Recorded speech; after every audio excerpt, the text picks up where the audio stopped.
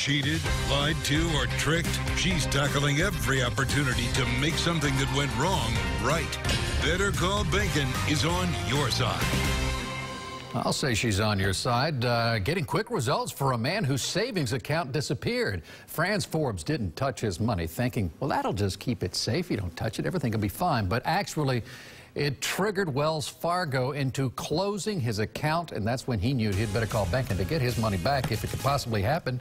And turns out it could, with your help. It could, and it did. And within hours of me bringing this to the attention of Wells Fargo's corporate office, Franz had a check. But I want to tell you, this could happen to you. So I am on your side to show you how to keep your money safe. So better call Bacon. Franz Forbes tells me he spent 200 hours on the phone trying to recover his lost savings account money. Then one call to me, and he had his $1,886.25 just hours later. I was amazed. Here's what happened. Wells Fargo declared the account dormant after Franz didn't touch it for 5 years and claimed they sent the money to Florida's Unclaimed Property Division in April 2019. The state insisted they never received a dime. After I got involved, Wells Fargo coughed up the money. But here's the takeaway for you. If you don't keep your bank account active, your account could be closed too. You may be very active in your primary account, but hardly touch a savings account, especially if it is at another bank. Take it from Franz. And just checking the balance does not keep it active. You have to put money in.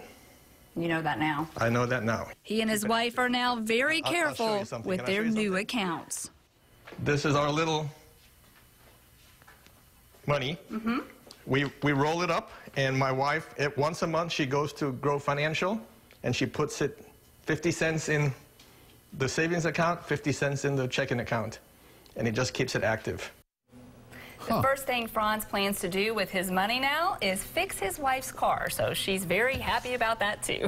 That seems like a lot of work to drop your 50 cents in to just keep the pump primed. Is that what this is? How long does it take before a bank declares your account dormant? Well, Keith, it depends. All the banks are different. The financial institutions, credit unions, banks, they all have different rules here. Some take a little bit longer. So you need to remember, though, that the state does have protections in place. That Unclaimed Property Division that we mentioned in our story, they're required to hang on to your money, but they don't always do that. This isn't the first story that I've covered in cases like this where the money isn't at the state. The state says we can't find it. The bank says we sent it, and then you're just kind of left in limbo. So it's a good reminder to make sure that you keep it active. All right. Thank you, Shannon. And if you have a problem that needs solving, you better call Bacon. The telephone number 1-855-BACON.